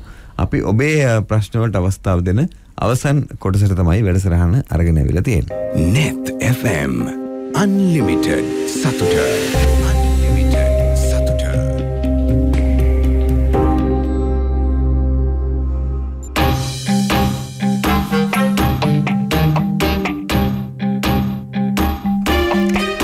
අපිට ප්‍රශ්න ගොඩක් ලැබෙනවා විශේෂයෙන්ම අර මේ ඥාති සංග්‍රහය පිළිබඳව ගොඩක් දෙනෙකුට ප්‍රශ්න වෙලා තියෙන්නේ. ඒ කියන්නේ මේ ආච්චිට 100ට ගරු කිරීම පිළිබඳව වැඩිහිටි අයව මතක් කිරීම. ගොඩක් අය මේතරදී අපිට අසන්නන් කියපු දේ තමයි මේ බොහෝ දෙනෙකු මේ අල්ලගෙන තියෙන අර මියගිය අයට පින් පැමිණවීමද මේක කියන්නේ කියන එක තැනින් තමයි පටන් ගන්න. මම ඒ අය වෙනුවෙන් පහන් පත්තු කරනවා, ඒ අයට පින් දෙනවා. ඒක හින්දා මට හොඳයිද වගේ තැනක තමයි ඉන්නේ. ඒක විතරමද මේ ඔබ කියන්නේ ඥාති සංග්‍රහය? නෑ, ඇත්තටම මේකේ ඉතා වැදගත් කරුණු දෙකක් තියෙන. එකක් තමයි ජීවත්ව ඉන්න අය. මොකද අපිට ජීවත්ව ඉඳීමේදී කරන්න පුළුවන් දේ මේ ගියට පස්සේ කරන්න බෑ. එතකොට ජීවත්ව ඉන්න වැඩිහිටියන් ඔබට වඩා වැඩි මල් එහෙම නැත්නම් ඔබේ කලින් පරම්පරාවට ඔබ අවශ්‍යයෙන් ගරු කිරීම, කියන්නේ ඔවුන්ට කෘතගුණ සැලකීමක් වශයෙන් ගරු කිරීම, ඔවුන්ට යම්කිසි දෙයක් හිනාවකින් සංග්‍රහ කිරීම, එහෙම නැත්නම් ඔබට පුළුවන් දෙයක් දෙන එක හරි, ඔබට යම්කිසි දෙයක් කරන්න පුළුවන් නම් අවම වශයෙන් ඔවුන්ට, ඒ කියන්නේ ඔවුන්ට නිසි ගෞරවය ලබා දීම. අර මම කලින් කිව්වා වගේ ඒක මෙන්ටලයක් කරගන්න නැතුව, ඒක නිකන් කරදරයක් කරගන්න නැතුව, උසුළු කරන්න නැතුව ඔබට පුළුවන් නම් යම් දෙයක් කරන්න. ඒත් එක්කම සමහර විට ඉන්න පුළුවන්, ඔබේ ගමේ ඉන්න පුළුවන්, ඔබේ එහෙම නැත්නම් ඔබ අසල්ලසෙක් වෙන්න පුළුවන්, ඔබ දන්න කෙනෙක් වෙන්න පුළුවන්. ඔවුන්ට පුළුවන් නම් යම්සි ඔබට පුළුවන් විදිහේ උපකාරයක් කිරීමට පුළුවන් නම් ඒක තමයි පළවෙනි වැදගත් කාරණේ. දෙවෙනි කාරණේ තමයි ඔබ මියගිය අය සඳහා ඔබේ ආගම අනුව ඔබ යම් දෙයක්, ඒ මොකද මේක කරොත් හොඳයි කියලා කියන්න බෑ. මොකද මෙතන තියෙන්නේ එහෙම දෙයක් නේ. අර මං කිව්වේ දිගල් ජීවත් වීමේදී පල්ලියට යන අයයි පන්සලට යන අයයි සියලු දෙනාටම ඒ ආශිර්වාදය තියෙන. මොකද ඒ ආශිර්වාදය කියන්නේ ඒකෙන් තේරෙනවා මේ විශේෂ දෙවියෙක් හෝ කවුගේ හරි ආශිර්වාදයක් නෙවෙයි තියෙන්නේ. ඔබ සාමූහික එකතු වීම, සාමූහික දෙයක් කිරීම, ඔබේ ඒ කෘතගුණ හෝ ඒ ස්තුතිය කියන්නේ ඔබේ ශරීරයෙන් ඔබ දෙන දෙයක් මිසක් පිටින් ලැබෙන දෙයක් නෙවෙයි. ඒක ඔබේ මේගේ ආචාර්යසී හරි ඇවිල්ලා මේ ඔබට උදව් කරන්නේ. ඒක ඔබ විසින් ඔබේ ශරීරය තුළ වෙනස් කරගන්න, ඔබේ ඥාන වෙනස් කර ගැනීමේ ක්‍රියාවලිය.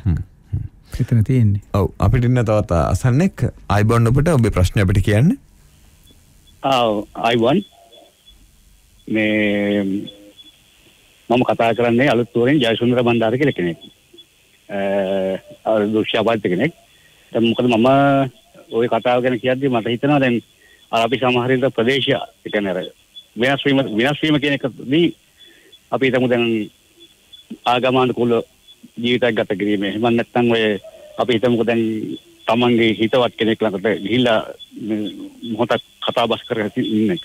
ඒ වගේම දැන් ගොඩක් දුරට මම දකිනවා අපේ අත්තලා වගේම දැන් අපේ මේ අප්පච්චිලා එහෙම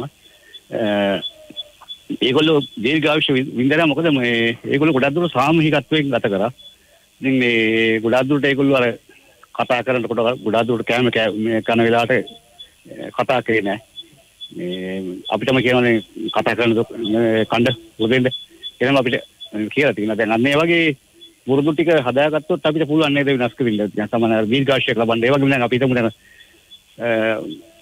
කට්ටිය මේක හවිලා සින්දුවක් කියන්න පුළුවන් නම්, ඒ වගේ අර සාමූහිකව අර කිව්වා අර කුඹුරේ වැඩ කරන්න බැරි නම් අර වගේ මේ කටයුත්තක් හරි පැයක් සමහරක් වගේ කරන්න පුළුවන් නම් ගොඩක් දුරට යම් වෙනසක් මේ ඇති කරගන්න පුළුවන් නේද කියලා මට හිතෙනවා. අතින මුතුන් තන්ගේ අත්දැකීම් සමග තමයි ඒ ප්‍රශ්නේ ඇහුවේ. අපිට තවත් ප්‍රශ්නයක් තියෙනවා නැත්නම් ඒ ප්‍රශ්නෙට අපි ඒ ප්‍රශ්නෙට උත්තර දීලාම. ඔව්, ඇත්තටම මේ මහත්මයා කිව්වේ ඒ කාරණා හරි. ඉතින් ඔබට යම් විසි වෙනස් වීමකට, කියන්නේ ඔබට මේ කරන්න බැරි දේවල් නෙවෙයිනේ මේ එකක්වත්. ඒ නිසා ඔබට යම් විසි වෙනස් වීමකට වාජන වෙන්න පුළුවන් නම් ඒ වගේ අර මේ මහත්මයා කිව්වේ කට්ටිය කියලා සින්දුවක් කියන්නේ. ඔව්. නිකන් මේ දේශපාලනේ හරි නිකන් ලොකු ප්‍රශ්න ගැන කතා කරන්නේ නැතුව දැන් සමහරට ගොඩක් ගැන මේ දවස්වල නේද හම්බුනාම කතා කරන්නේ සමහරලාට ඊටත් වඩා මේ ගැඹුරු මාතෘකා සහ මනසට පීඩාවක් දෙන. දැන් ඒකෙන් කියන්නේ ඒක වැදගත් නැති ප්‍රශ්නයක් කියලා. ඒක වැදගත්. හැබැයි අපි කොච්චර කතා කරත් ඒකට උත්තරයක් නෑ. දැන් ඔබේ ප්‍රවෘත්තිවල මම අහුවා අර 6% වගේ තමයි අමතර ආදායමක් හොයන්න උත්සාහ කළා තියෙනවා. ඉතින් එහෙමනම් අපි අමතර ආදායමක් හොයන්න උත්සාහ කරන්න ඕනේ. අඩුම ගානේ අපි මේ මානසික පීඩනයෙන් මිදීමේ අර ධනාත්මකව මනසට දාගන්න ඕනේ. එහෙම නැතුව ඒක තවත් ඒක පීඩාවකට පත් කරගත්තොත් එහෙම වෙන්නේ තවත් ඒකට උත්තරයක් හම්බෙන්නේ නැහනේ. ඒකට උත්තරයක් ගැනීම නතර වෙන එක තමයි තියෙන්නේ වෙන්නේ. ඒකට වෙන්නේ. හොඳයි. අපි තවත් ඇමතුමක් තියෙනවා. අයිබෝන් ඔබට ඔබේ ප්‍රශ්නේ අපිට කියන්න. අයිබෝන්. ඔව් ඇහෙනවා කියනවා. ඔව් ඔබේ ප්‍රශ්නේ අපිට යොමු කරන්න පුළුවන්. ඔබ ඇහෙනවා පැහැදිලිව. අපිට කියන්න ඔබේ ප්‍රශ්නේ. මොලේ සම්බන්ධව ඔබතුමා කියපු කාරණා. දැන් මොලෙන් එන සංඥා වලට ප්‍රතිචාර නොදක්වා උරෝන්දයක් කරගන්නේ කියලා මේ නිකන් ඉන්නුවා නම් හරි. නමුත් මේක දැන් බුදුදහම වලුවොත් එහෙම මේක සංගීත ප්‍රශ්න විශ්ල කරලා නැහැ. ඒ පියරෙන් අන්නෝන ගන්න ඕනේ. ඉතින් මේක තව පැහැදිලි කිරීමක් මට අවශ්‍යයි. අර ඕන දෙයක් කරගන්න කියපු කාරණාව ගැන අහන්න. ඇත්තටම දැන් මේකෙදී ඔබ ප්‍රථම කාරණේ තමයි අපි අපේ ශරීරයට සිර වෙලා ඉන්නේ. එතකොට මේක මේ දැන් අර මම කලින් කිව්වා වගේ මේ වගේ දේවල් දැන් අද කිව්වට පස්සේ හෙට ඉඳන් කරන්න බැරි වෙයි. මේක ටික අර වතුර ටිකක් එකතු කරනවා වගේ ටික පුරුදු කරන්න. හැබැයි ඔබට යම්කිසි අවස්ථාවක හැකි වෙයි මේ මනසයි ශරීරය කියන දෙක යම්කිසි මට්ටමකට තේරුම් ගන්න මේ අපි දෙන මනසින් දෙන විධාන අනුව තමයි මේක ක්‍රියාත්මක වෙන්නේ. දැන් ඒ කියන්නේ දැන් කියනවා දැන් මට බඩගිනි කියලා ගත්තොත් එතන දැන් මට බඩගිනි කියන සිද්ධිය මට බඩගිනි කියන ඒ අපිට තුළ ඇතිවන හැඟීම සම්පූර්ණ එකක් නෙවෙයි. එතන කාරණා ගොඩක් තියෙනවා. ක්‍රියාවලියක්. ඔව් කාරණා වශයෙන් ගත්තොත් ගොඩක් තියෙනවා. ඒකට ඒ කාරණාවලියේ තියෙන දේවල් තමයි මගේ සංඥාවක් එන්න එපායි. දැන් මෙතන බඩේ හිස් බවක් තියෙනවා කියලා මොලේට එන්න ඕනේ. මොලෙන් කියනවා දැන් කෑම කන්නේ කියලා. හැබැයි ඒක සම්පූර්ණ ඒ මොහොතේ ඇත්ත දෙයක්ද කියන එක අපි හිතන්න ඕනේ. මොකද ඒක අපි පුරුදු කරපු දෙයක් අනුව තමයි ඒක එන්නේ. ඒ නිසා මම කියන්නේ ඒක පොඩ්ඩක් නවත්ත ගන්න පුළුවන් නම් හරි කමන්නේ මම තා පොඩ්ඩක් ඉන්නම්කෝ කියලා හිතුවොත් එහෙම ඊට පස්සේ ඔන්න දන්නවා දැන් මේ සංඥාව ආපු ගමන් අපි කන්නේ. එතකොට ඒක වෙනස් වෙනවා. එහෙම නැත්නම් අපි සංඥාව ආපු ගමන් අපි කෑවොත් එහෙම ඒක නිකන් හරියට අපිට තරහ ආපු ගමන් අපි ගැහුවොත් එහෙම. අපි ඒතකොට ඒක තමයි ඊළඟට කරන්නේ. හැබැයි අපි හිතුවොත් එහෙම නෑ මට එහෙම ගහන්න ඕනේ නෑ මම පොඩ්ඩක් අපි රණ්ඩුවට යන්න ඕනේ නෑ කියලා හිතුවොත් ඊට පස්සේ ඒක තමයි අපි මොලෙන් අපිට පුරුදු කරන්නේ. ඒක ටික පුරුදු කරන්න ගත්තොත් එහෙම කෑම නෙවෙයි ඕනෙම අවස්ථාවක ඒක අපිට මේ පුරුද්දක් වශයෙන් ගෙනියන්න පුළුවන්. අපිට තවත් අසන්නෙක් ඉන්නවා. අයිබෝන් ඔබේ ප්‍රශ්නේ අපිට කියන්න. අයිබෝන් පිරණ ජසිර මහත්තයා. ඇත්තටම මේ දැන් රටට ඉදිරියේ කාලේ ඉන්නේ දැන් 2024 අමාරුම කාලයක්. ඉතින් අපේ ඉස්සර මේ මුතු මිත්ත කරේ මොකද ඔය මේ කොස් ඇට කොස් මේ මඩුළු ඒවා මේ කල් තියා ගන්න ක්‍රම ඒ ඉතින් මේ බඩගින්න මේ නැති වෙන විදිහට මේ දේවල් සපේ ගත්තා. ඉතින් ඒ දවස්වල අපි මේ මුතුන් මිත්තන්ට දැන් 7-8 දෙනෙක් ඉන්නවමනේ. ඒතකොට ඒ අය කොහොමද මේ දැන් මදුළු ගලවලා කඩේ විකුණන්න තිබ්බොත් ඒක ගෙනහිල්ලා උයලා කනවා මිසක් එච්චරක මේ කම්මැලි જાතියක් වෙලා ඉස්සර ගල් ප්‍රයෝගලපු අපේ જાතිය. ඉතින් ඒ විනාජ්ජසුරු මහත්තයා මේ අපි ඒ දේ හදාගන්න දැන් අමාරු කාලයක් නැතර එන්නේ. ඉතින් ඒක ඔබතුමා පොඩ්ඩක් ගමේ වත්තේ පිටියේ මොන හරි හදාගන්න පිට තියෙන ටිකේ මේ මල්වන්න නැතුව ඒක චුට්ටක් ඔබතුමා පැහැදිලි කරලා දෙන්න ඒක මම අද කියන්නේ. හොඳයි. ඒ ප්‍රශ්නට අපි උත්තර දීගෙන තවත් අනිත් ප්‍රශ්නටත් යමු. ඔව් ඇත්තටම දැන් මේ මහත්මයා කිව්වා වගේ දැන් අපිට ලොකු දේවල් හදන්න බැහැ නම් ගොටුකොල් ටිකක් හදාගත්තා. පුංචි දෙයක්. පුංචි හැබැයි ඉතින් ඒ ගොටුකොල් වගේ දෙයක් කනවා කියන්නේ තාමත් හොඳ දෙයක් සහ ආහාරයේ මුලට ගන්න හොඳ දෙයක්. ඒත් එක්කම දැන් අපි දැකලා තියෙනවා ගොඩක් මේ කොස් දෙල් වගේවත් නිකන් මේ තියෙන කාලෙට ඔහි වැටලා යන නැස්ති වෙනවා. හැබැයි අර මහත්මයා කියන වගේ ඒකේ කොස් ඇට ටික සෑහෙන කාලයක් තියාගන්න පුළුවන්. ඔව්. නේ ඉස්සර මං හිතන්නේ ගොඩක් තියෙන අඩු කොස් ඒ වගේ තියාගත්තා. ඒ වගේ අපිට අපි අර මේ මහත්මයාගේ හරියටම හරි අපි නිකන් අර ඒක නෑ බෑ කියලා ඒක සම්පූර්ණයෙන්ම ඍණාත්මකව බලන්නේ නැතුව නෑ අපි කොහොමද මේකට මුහුණ දෙන්නේ. මොකක් හරි ක්‍රමයක් තියෙනවා. අර කතාවක් තියෙනවනේ එක දොරක් වැහෙනකොට තව දොරක් ඇරෙනවා කියලා. ඒ වගේ අපිට ඇරෙන දොරක් තියෙනවා කොහේ හරි. ඒක අපි හොයාගන්න හැම දුෂ්කර අවස්ථාවකම දැන් මේ ඕනම දුෂ්කර අවස්ථාවක ඒකෙන් යම්කිසි වාසියක් ලබා ගන්න පුළුවන් කට්ටියක් ඉන්නවනේ නේ. එතකොට ඒ හින්දා දැන් අද එළවලු ගණන් යනකොට පරිභෝගකයට අමර හැබැයි ගොවියට යම්කිසි ආදායමක් ලැබෙන නිසා හැම පැත්තෙම කොතන හරි සාධාරණයක් තියෙනවා. ඒ කියන්නේ කොතන හරි අවාසියක් තියෙනවා. එතන වාසියකුත් තියෙනවා. ඒතර වාසියක් තියෙනවා අවාසියකුත් තියෙනවා. අපි අවාසි පැත්තට යන්නේ නැතුව අපිට වාසි පැත්තට යන්න පුළුවන් නම් මේක වෙන විදිහකට අපි දකින්න පුළුවන් නම් ඒක හොඳයි. ඉතින් එක්තරා ගොවි මහත්මයා මගෙත් එක්ක කිව්වා ගොඩ දෙනෙක් අතෑරියා වගාව. හැබැයි යා බොංචි වගා කරා. යා බොංචි මේ තොගවෙල්ද රුපියල් 500 ගානේ වික්කා. ඉතින් ඒක කන්නෙන් ලක්ෂ 7.5ක් විතර යාට ලාභයක් ආවා කියලා. ඉතින් ඒ කියන්නේ එහෙම උන්ට දෙයක් වෙලා තියෙනවා. ඉතින් ඒක ඒ කියන්නේ කොච්චර අමාරුද අනිත් අයට අමාරුද කියන එක නෑ මං කියන්නේ කොතන හරි අර එක දොරක් වැහෙනකොට එක දොරක් ඇරෙනවා කියන එක අපි මතක තියාගන්න ඕනේ. අපිට තවත් අසන්නෙක් ඉන්න අයිබෝන් ඔබේ ප්‍රශ්න අපිට කියන්න. අයිබෝන්. හලෝ අයිබෝන්. මම මේ ධර්මගල පාසලක සේවය කරන අන්සර් කියලා සර් කෙනෙක් කතා කරන්නේ. ඔව් කියන්න. හලෝ. කියන්න එහෙනම්. ඒකට මේ පිනත් මන්දා මගේ අදහස නම් මේ දැන් අපි අර අපේ මේ මිනිසුන්ගේ අර ජීවිතේ මිනිස්සු ගත් අය සලකන්නේ කරුණට පස්සේ කියන අදහස තුලින් මිනිස්සු හිතනවා ඒ අයට ලඟ වෙන්න පුළුවන් කියලා මරණයට පස්සේ යම් කිසි දානමය පින්කම් වගේ දේවල් කිරීමෙන්. නමුත් මේ වැඩසටහන හුඟක් අය මුස්ලිම් අපේ මිත්‍රත්වන යෝගින් පාසල් ශිෂ්‍යත්වන මුස්ලිම් අය. ඉතින් ඔය ඔබතුමාගේ දේශනාවට මගේ මේ අදහස ඉදිරිපත් කරන්න ආසයි. ඒ කියන්නේ මේ මුස්ලිම් අය කෙනෙක්ගේ අර මරණය සිදුනාම ඇය 24කින් ඔහුගේ දේහය ගොම්දානය කළ යුතුයි. 24කින්.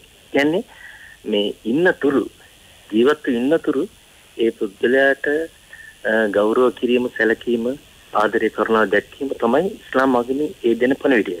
නමුත් අර මිය ගියාට පසු ඔහුට කරන පොදු සත්කාර ආගමික දේවල් මම හිතන්නේ ඉස්ලාම් ආගම පිළිගන්නේ නැහැ. ඒක මම හිතන්නේ මේ සියලුම ආගම් වල පිළිගන්න හරයක්. ඉතින් මගේ අදහස ඔබතුමාගේ මේ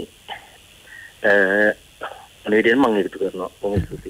සහජීවනයේ සම්බන්ධයෙන් ඔහුගේ ප්‍රශ්නේ අපි දැන් උත්තර දීලම අනිත් ප්‍රශ්නට යමු. ඔව් ඇත්තටම මහත්මයා කිව්වා වගේ මරුණා කියන එකට පස්සේ තවදුරටත් ඒ පුද්ගලයා නෙවෙයි මං හිතන්නේ. දැන් අපේ යම් සම්ප්‍රදායන් තියෙන හැබැයි ඒ මගේ අදහස නම් ඒ මල මිනියට ඒ කියන්නේ මරිච්ච ඒ දේහය කියන එක වැඩක් ඇති දෙයක් නෙවෙයි. ඒ දේහය කියන්නේ පුද්ගලයා නෙවෙයි. ඒ දේහය යනු දෙක සම්කිසි ඒ කියන්නේ විශ්වයේ ඇති ඝන ද්‍රව්‍ය වතුර දැන් අපි කියනනේ අපෝ තේජෝ වායු කියලා. ඒ කියන්නේ වායුව අපි ඉන්න කොටත් ඒ ටික තියෙනවා. හැබැයි දැන් ඔබේ ඥානවල තිබ්බ දේ හරි ඔබේ මතකයේ තිබ්බ දේ හරි දෙකම ඒ ශරීරේ නෑ. ඉතින් පුද්ගලයෙකුටත් අපි පුරුදු කරන්න ඕනේ මේ ශරීරයෙන් කොහොමද ගැලවෙන්නේ කියන එක. එහෙම නැතුව මේ ශරීරය පිළිබඳ අපි තියාගෙන මේ ශරීරය තමයි අපි කියලා හිතන් හිටියොත් එහෙම පුද්ගලයාගේ මරණයෙන් පස්සෙත් ලොකු ප්‍රශ්නයක් වෙනවා. මොකද මේ ශරීරයට ඇලුම් කිරීම තුලින්. ඒ නිසා අපි මම හිතන්නේ පුරුදු කළ යුත්තේ මේ ශරීරයට ගෞරව කිරීම නෙවෙයි කියලා මට හිතෙන්නේ. මොකද ඒකට හේතුව ඒතර අපි පුරුද්දක් වශයෙන් හිතන මේ ශරීරය තමයි මම කියන්නේ. ශරීරය තමයි පුද්ගලයා කියන්නේ කියලා. ඒතර මේ ශරීරය නෙවෙයි. මොකද ශරීරයේ තියෙන අපි ගත්තොත් එහෙම එකක් ඥාන එකක් මතකයන්. ඒ දෙක තුලනේ කියන්නේ අපි තියෙන බාහිරින් අපි ලාගත්ත මතකය අනිත් එක ඥාන. ඒතර ඔය ඥාන කියන එකයි වල ඇති ක්‍රියාකාරීත්වයයි මතකයේ කියන ක්‍රියාකාරීත්වය දෙකම මරණයට පස්සේ මරණා කියන එකෙන් දේහයට නෑ. ඒක තියෙන වෙන තැනක. බොඩි එකට නෑ. ඔව් ඒක තියෙන බොඩි එකට නෑ. ඉතින් අපි ගරු කරනවා නම් ගරු කරන්න ඕනේ අර වෙන තැනක. හැබැයි අපි ඒ වෙනුවට අපි ගරු කරන්නේ මේ කිසිම හැලහොල්මන හරි දේහයකට. නැති දේහයකට. ඒ නිසා මම හිතන්නේ ඒක හොඳ වැදගත් අදහසක් කියලා තමයි මම හිතන්නේ. අපිට තවත් ඇමතුමක් තිබෙනවා සමහරට මේ අවසන් ඇමතුම වෙන්නත් පුළුවන්. අපි බලමු. ඔබේ ප්‍රශ්නෙත් කියන්න අයිබෝන්. ඔව්. අපිට WhatsApp පණිවිඩයකට යන්න පුළුවන්කම තියෙනවා මේ වෙලාවේ මේ කය වේසා වැඩ කරන අයට සහ ආරක්ෂක අංශයේ සේවකයින්ට ඒ කියන්නේ නිදිමරණ අයට කොහොමද මේ වැඩ පිළිවෙල සකස් කරගන්න පුළුවන් වෙන්නේ? මතන ආහාර එකයි ඔක්කොම ටික දැන් අනිත් ටික නම් වෘත්තීය බලපන්නේ නැහැ නේ අපිට මේ පුරුද්ද හදාගන්න. හැබැයි ආහාර සම්බන්ධයෙන් කටයුතු කරද්දී අපිට යම් කිසි දෙයක් මේ කියන්න වෙයි. මම හිතන්නේ අපිට සජීවීව කතා කරන්න පුළුවන්. අයිබෝන් කතා කරමු. ඉක්මනින්ම අදහස ඉදිරිපත් කරන්න. මගේ අදහස මේ වැඩසටහනට ගරුත්වයක් ඇටියට මේක දිල්ලීමක් ඇටියට මම මේ ප්‍රකාශය කරන්නේ මල් ලැබුව අත්දැකීම මල් ලැබුව සංසීමක් 2015 මේ රටේ පොදු වැඩක් කරලා මට විරුද්ධව වෙනින් කණ්ඩායමක් නඩුවක් නමුත් මම දිගින් දිගටම මේ වැඩසටහනත් එක්ක ඉන්න කෙනෙක් හැටියට අපු අත්දැකීම තමා නිවැරදි නම් පොඩි මේ ප්‍රශ්න ආවත් කොහොම හරි තමන්ගේ මේ මතයට ගරු කරමින් ඉස්තිති කරමින් ඉදිරියට යන්න කියලා. අවුරුදු 8කට පස්සේ ඒ මට විරුද්ධව දාපු නඩුව හයිකෝර්තුවේ ගිය නඩුව ඉල්ලා කරගත්තා. ඒ සතුට මම ලැබුවා. ඊරස් මාත්මා ඇතුළු ඔබ සියලු දෙනාටමත් මේක අහන අයටත් තමන් නිවැරදි නම් පොඩි අපුණක් ඉවසිල්ලෙන් ඉදිරියට යන්න දැනසීම නිත්‍යයි. ඒකයි මට මේ වැඩසටහනෙන් අද කියන්න තියෙන්නේ. හරි. දිගට මහන ශ්‍රාවකෙක්. අපි ආහාර වලින් පස්සේ ඇත්තටම මේ වෙනත් ස්ටෙප් එකකටද අපි අඩිය තිබ්බ අලුත් අවුරුද්දේ.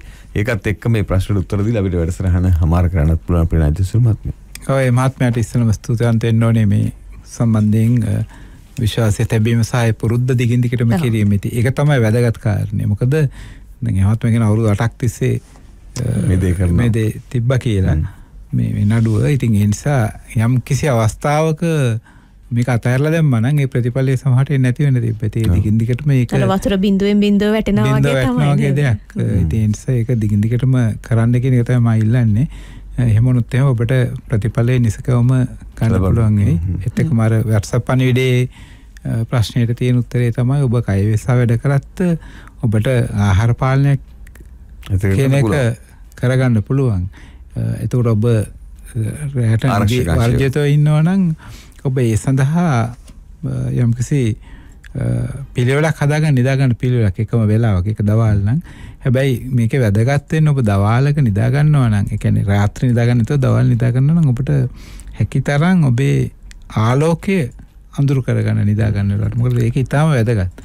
රාත්‍රියේ ස්වභාවය ගන්න. රාත්‍රියේ ස්වභාවය මොකද අඳුර කියන එක තමයි අපිට නිදා ගැනීමට ස්වභාව ධර්මයෙන් දෙන දේ. ඉතින් අපේ ඇස් වලට ආලෝකය වැටුණට පස්සේ අපිට නිදා ගන්න අමාරුයි. ඉතින් ඇස් පියාගෙන නිදා ගන්න. හැබැයි ඇස් පියාගෙන නිදා ගන්න එකත් ඔබට අර ආලෝකය ගොඩක් නැති වෙන්න අඳුරු කරගන්න පුළුවන් නම් වඩා හොඳයි. වඩා ඒක තමයි හොඳම ක්‍රමය. ඉතින් ඒ දේ පුරුදු වෙන්න. එහෙම වුණොත් එහෙම ඔබට අර රාත්‍රී දවල් කියන එක වෙනස් කරගන්න පුළුවන් වෙයි. සාමාන්‍යයෙන් තියෙන රාත්‍රියේ තියෙන නිදා ගන්න දවල් තියෙන වැඩ කරන්න. හැබැයි ඒක හැමෝටම කරන්න බැරි හින්දා ඒ වගේ දෙයක් කරන්න. අපි අද වැඩසටහන අපි නිමාවටපත් කරන්න සූදානම් වන විශේෂයෙන්ම අපි අලුත් අවුරුද්දේ මේ කතා කළේ ඔබේ ජීවිතය අලුත් කරගන්න ඔබට මම හිතන්නේ අලුත්ම පරීක්ෂණ ප්‍රතිඵලත් එක්ක තමයි මේ අපි කතා කළේ. අපි ආහාර සම්බන්ධයෙන් අපි ගිය සතියේ කතා කළා. වැඩසටහන් 3ක් ඔබේ ඉහළ ප්‍රතිචාරත් එක්ක අපි මේ වැඩසටහන් 3 හමාර කරා. අපි අද පටන් ගත්ත විශේෂයෙන්ම අපේ පුරුදු ඒ වගේම අපේ ඥාතීන් එක්ක අපේ තියෙන සම්බන්ධතා මේ හැම එකකම තියෙනා වූ එකමුතුව නැත්තම් මේ හැම එකම තියෙනා වූ එකතුව විශේෂයෙන්ම අපි ජීවත් වෙන පරිසරය මේ හැමදේම අපේ ජීවිතේට කොහොමද බලපාන්නේ අපේ සුව පහසුවට අපේ නිරෝගීකමට මේ කොහොමද බලපාන්නේ කියන එක අපි මේ වගේම තවත් වැඩසටහනක් අපේ වැදගත් වැඩසටහනක් අලුත් කරුණු එක්ක ලබන සතියේ මුණ ගැසෙන්න තමයි බලාපොරොත්තු වෙන්නේ. බොහොම ස්තුතියි ප්‍රේනා ජයසූරිය මහත්මයා. ඒ වගේම ආදරණීය හිතවතුනි මුණ ගැහෙනකන් අපි කියනවා මේ පුරුදු අත්හරින්න එපා. අලුත් අවුරුද්දේ මේ පටන් ගන්න අද 4 වෙනි දවස් ආයෙත් කියනවනම් හෙට ඔබ පටන් ගන්න මේ අවුරුද්දේ 5 වෙනි දවස. ඉතින් හෙටට යන්න කලින් අද ඉඳලා හෙට කරන්න පුළුවන් මොකද්ද කියලා හිතලා බලමු. සුබ රාත්‍රියක්. මම කසුනි නානායක්කාර. මම තනග Rukshan. Neth FM Unlimited Sathuta.